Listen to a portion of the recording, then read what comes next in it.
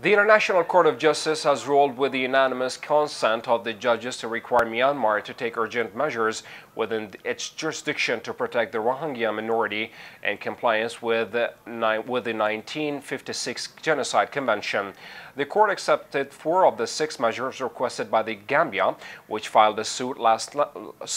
November. Among these measures are stopping all forms of violence against the Rohingya, working to prevent the destruction of evidence, and preventing state-armed elements from engaging in any form of incitement, conspiracy, or direct participation in crimes against Rohingya. Rohingya Muslims living in camps in the Indian capital New Delhi welcomed the International Court of Justice decision ordering Myanmar to take the necessary measures to prevent and avoid genocide against this minority. The Secretary General of the United Nations, Antonio Guterres, also welcomed the decision of the International Court of Justice, while the European Union called on Myanmar to implement fully the decisions of the International Court of Justice regarding the taken all measures to prevent and avoid genocide against the Muslim Rohingya minority. For its part, the Canadian government welcomed the decision taken by the International Court of Justice regarding the Genocide Convention and the Muslim Rohingya minority.